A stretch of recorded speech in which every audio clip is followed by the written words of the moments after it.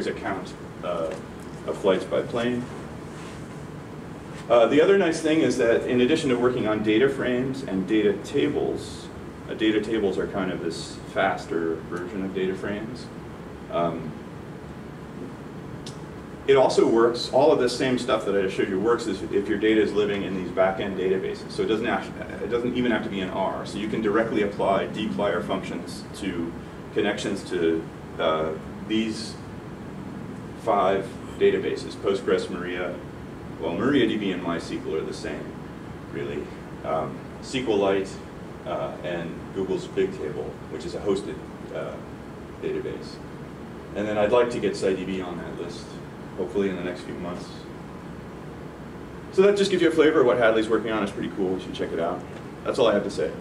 Yeah, Tim. On the composable functions there where you're capturing the group by, is that lazy evaluation? It's all very lazy. Yeah, nothing happens until it has to happen. Okay. Yeah, so you can build up in fact, it sometimes is too, it can be too aggressive. And you can build like, so you can imagine, well, let's say you wanted to use planes more than once in a downstream expression. It will actually recompute it twice unnecessarily, right? If you get too lazy with your computation. So he's had to add a function to force evaluation called compute. There's a function in dplyr called compute which says actually store this intermediate result because I'm going to use it maybe multiple times, right, for efficiency. But by default, it's extremely lazy. As are everything in the SciDB package, by the way. Nothing happens. I mean, you know, you generally want to be as lazy as possible with large data sets. You know, you want to avoid computing things until you absolutely have to. Yeah, that's a good question. Keith. So it only works with those 5 databases you have listed there, not right now. Generic ODBC source? Nope. Right now it's just those 5. Yeah. If there's a technical limitation that would prevent ODB support, or is it just No, it's just a matter of time. It's all brand new. Okay. It's just in fact it's not bleeding edge. It's got some scabs. It's like I mean, they put it up on CRAN because people were so excited about it, and then now you should see the bug list on GitHub. It's insane, right? There's a lot of stuff that just is broken. But so you really want to install. I would strongly advocate installing dplyr from GitHub, not from CRAN right now. Use the DevTools package and install it from GitHub. So I think they're just buried in getting the basics right. It's basically Hadley and Romain Francois, who's another kind of seriously good R developer.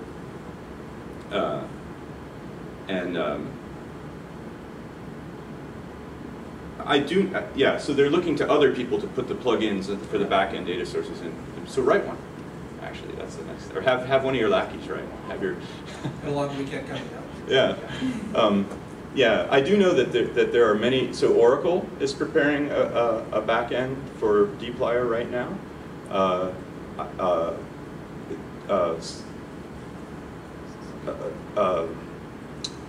What's that? MonetDB? Is this column store? I've never used it, but so they're writing one. I think that I saw somebody. You know this. There's a more efficient SQL Server interface that doesn't use .NET. It's like, or that doesn't use ODBC. It uses .NET. You know that? I saw something about it, but it looked like it was still not ready for prime time. Yeah. Well, that not ready for prime time thing is being combined with this, like slightly ready for prime. So I think they're working on that route to get to SQL Server instead of ODBC. ODBC is a little slow. You know. Yes, I would like not to be using it, but all my data is in SQL Server. But you can, yeah, in principle, you should be able to talk to it much more quickly through .NET. At least as long as you're running R on Windows through .NET, you know. So yeah, I mean, I give it a few months and there's going to be tons more. This is all pretty new stuff, actually. Yeah, so thanks everyone. So some, you know, I mean, I'm not a database guy, but it pays my bills, so that's what I kind of do. And Yeah, there's an intro to several unusual database systems for R. So, any questions? Any other questions about anything? I know a lot about R, so you could ask about other stuff if you want. Yeah, thanks, Brian. That was a very informative presentation. You mentioned in the beginning that someone was working to update R for the next 4 years. Who was that you mentioned? So that was Luke Tierney. So Luke is one of the R core members, Luke. The way R core is broken down is they kind of have mostly specialists, and Luke's generally working on kind of R internals, as is Simon Urbanek at Bell Labs. And on the numeric side, it's like Martin Meckler and Doug Bates and Fritz Leisch a little bit. And then on the stats side, it's like Fritz Leisch and Kurt Hornick. And then on everything is Brian Ripley. He's Mr. R, right? He like does everything. So Luke is the guy that adapted. Luke is really low level. Like he's the guy that made R version 2.14 support more than 32-bit integer indexing, right? Which was a huge change underneath, like a substantial. So R used to have this limit where you could only have 2 billion things in anything, right? I mean, which was severely limiting for people with, today 2 billion things is not that many things. So they relaxed this, and the reason for that 2 billion limit is that the integer indexing in R for arrays used to be 32-bit integers that were signed, because the negative integer has got this special convention, means remove. So there's still not under the hood there's a 64-bit integer type now underneath the system. It's not visible to the users.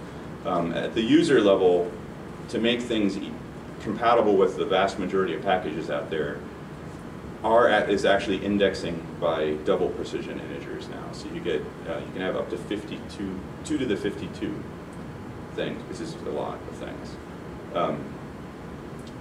And so he was talking about things like, Luke also wrote the bytecode compiler. So R has a bytecode compiler. Has anybody used the bytecode compiler in R? There's a function called compfun. You can compile functions with compfun, or just compile. And if you've got like loops in your functions, it will run faster. If you don't have loops in your functions, it won't really make a difference at all. But it can make a big difference if you've got loops. And the bytecode compiler in R version 3.2, which will be out in October, is going to be 20 times faster than the bytecode compiler in 3.1. It's going to be, it's already actually 20 times faster in RDevelop. If you install RDevelop right now, you'll get a substantial improvement in bytecode compilation, actually. It's a big difference. So he's talking about things like that, and also like the deficiencies internally in the language, and how they can address it in a way.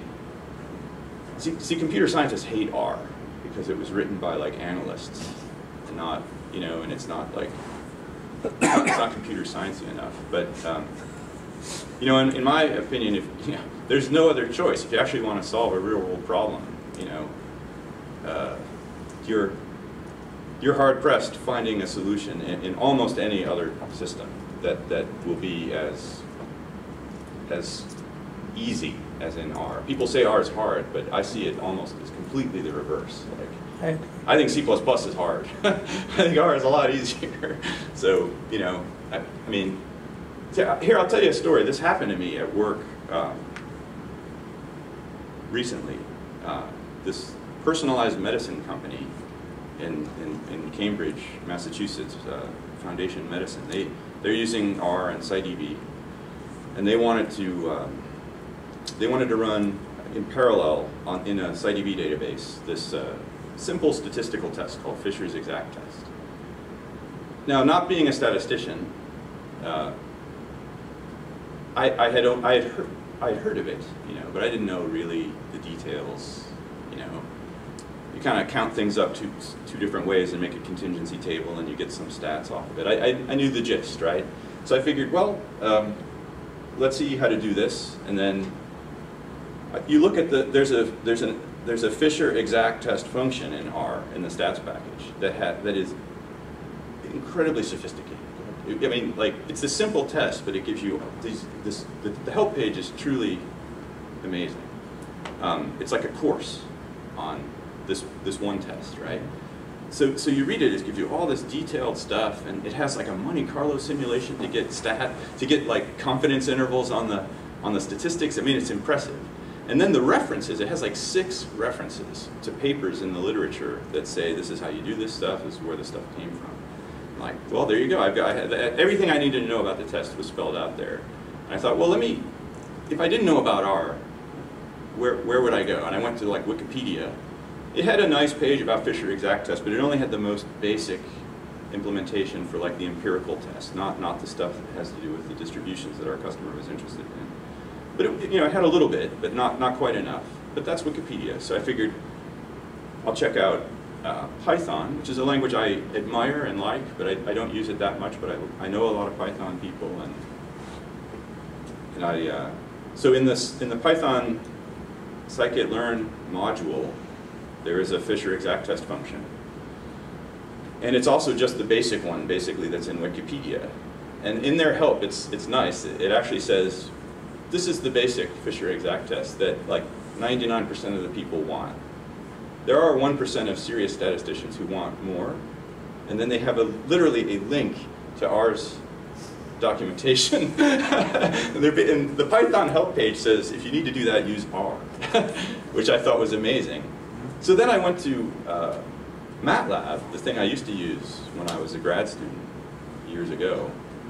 And it doesn't have a Fisher exact test, but they will sell you a statistics toolbox for $1,500 that has a Fisher exact test in it. And it does what Python does. It's just the most basic possible Fisher exact. It doesn't do anything, right? It's very lame. So then, and language after language, Julia, same way. The most basic test, right? With no documentation. Mathematica, which normally has really good documentation, also, in this case, had bad documentation and the most basic test, and you weren't really sure how it was computing it. You know, language after language after language, the only one that satisfied our needs was R. And, you know, so, I mean, if you don't know what to do, and Wikipedia isn't helping, and you have some mathematical question about a real applied algorithm, try just looking at the help pages in R. It's really amazing. So R is, Tim said R is a programming language, which is true. It has a formal specification. John Chambers, the Red Book, it's a formal language. We are using one implementation of that language. S is a different implementation of that language, which is still maintained by TIBCO. It's also an environment, especially with RStudio, it's an environment that lets you do all this stuff. I wouldn't use the thing that comes with R. Just use RStudio, or don't use Eclipse either. Just give up on that Eclipse stuff. Use RStudio, Keith. And then, I like my Eclipse. And then, but it's more than both of those, right? It's because of all the help and carefully written algorithms. It's a concentrated repository of human knowledge. That's what it really is. You download 52 megabytes that is an incredibly well curated and concentrated repository of our common knowledge. That's why you hear people talking about 40 more years of the language, right? It's not just a language of the month. I mean, it's a serious thing. It's really cool. Yeah. See, Brian, I was kind of surprised to hear you, I think, just mention calling yourself, quote, not a statistician. I know nothing about that. I'm a mathematician. There's a big difference. Because, I mean, you've obviously been using R. Yeah, but I tend to not use it as a statistician. That's interesting. How are you using it in a way that's not, you know, like a statistician? Well, I tend to work on large-scale kind of numerical problems that you would normally see people using MATLAB for, large-scale optimization problems and big nonlinear systems, things like that, yeah, typically. Boy, that's pretty fascinating. graph theory problems. These days, I'm working on lots of graph theoretic stuff. He worries about everything except talking about probability. Yeah, I don't do much with that, yeah. That's the only difference. Do you think are you unusual in using R in a MATLAB type way rather than a statistics type way? Yeah, my colleagues rarely use it, and I've tried to get them I mean, I'm on a personal mission to get more people like me using using R and getting rid of this. I think MATLAB's a real piece of junk, personally. So I'd like to see a lot more people using R than MATLAB. So yeah, that's kind of a mission of mine.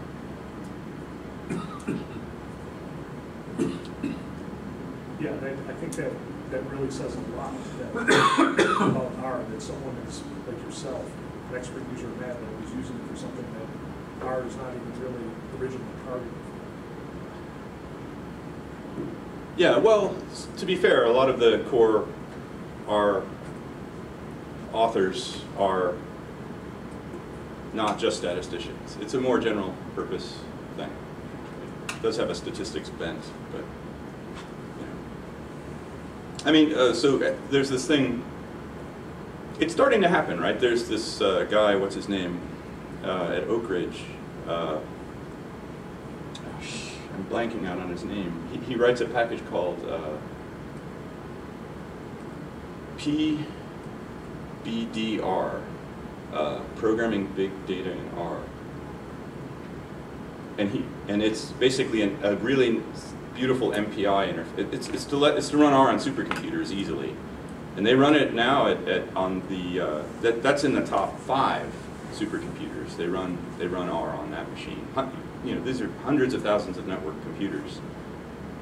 And that's normally big physics applications. So if those people are using it, then there's hope that eventually more, people will move off of MATLAB. Yeah, and the other thing I'd like to see go away is SAS. MATLAB and SAS are both. Yeah, I can kind of like Despite that. the former SAS employees in the room, it's just awful. The engineers won't leave MATLAB ever. The engineers aren't going to leave MATLAB. They just won't. Well, the thing that MATLAB has going for it, and I have to admit it is really nice, is not MATLAB. MATLAB, the language, it's not even a language. The thing that's cool that was an acquisition by MathWorks, and it's called Simulink, and that's actually pretty cool. And I can see that sticking around forever because it's pretty neat. But the MATLAB stuff is lame. Simulink is cool.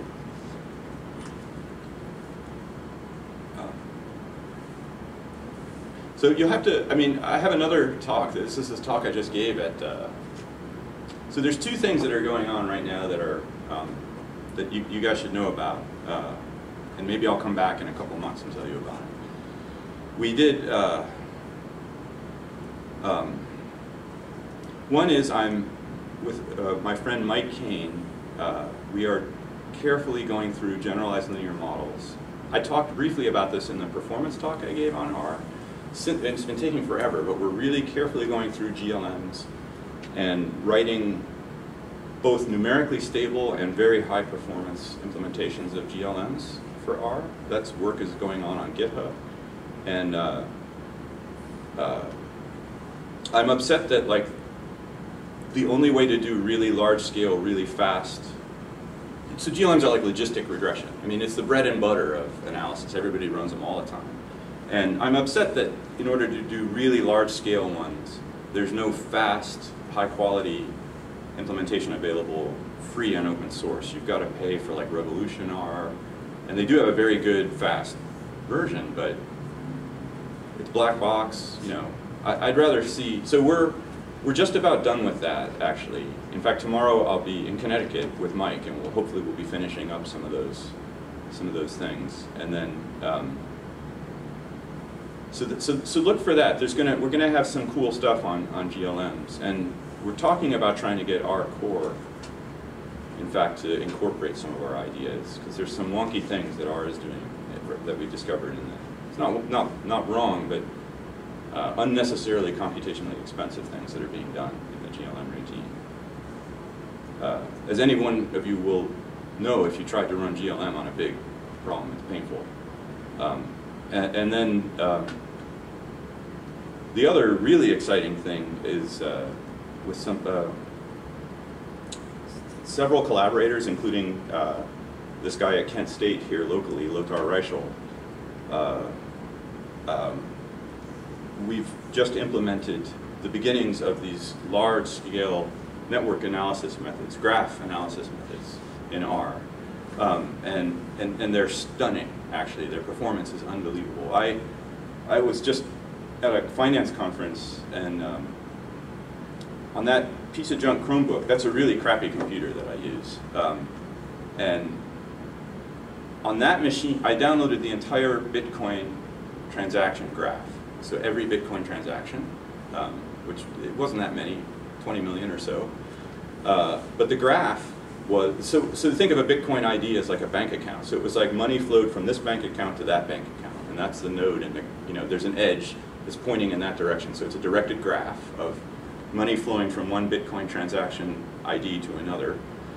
There were about 6.5 million transaction IDs. So it's a sparse matrix that's 6.5 million rows by 6.5 million columns, big matrix, and but mostly empty, only like 20 million things inside of it. So you use the sparse matrix package in R.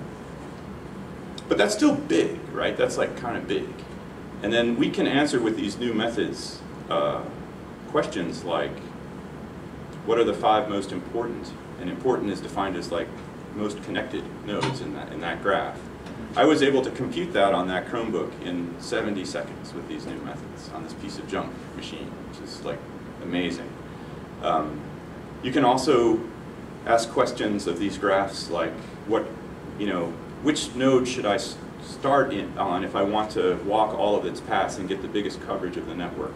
And those are questions that like the CDC asks when they want to allocate vaccine allotments around the country. And so there's all kinds of really cool questions that can be answered with these methods, and they're unbelievably efficient. And there will be a package on CRAN by the end of summer that will have all of them implemented, and it'll be really nice. So you should. I'll have to come back and talk about that because it's really mind-blowing stuff. Really, that was work that I'm doing independently of my day job. I'm on a DARPA grant, so these creepy government weirdos want to know this kind of stuff too. But the cool thing about DARPA is they let you do everything open source. In fact, it's a mandate. Like if you want to write code for DARPA, it has to be open source now, which is kind of cool. So at least everybody can benefit from their evil ways. So, all right, that's enough. Thanks everybody for coming, and thanks Tim for the laptop.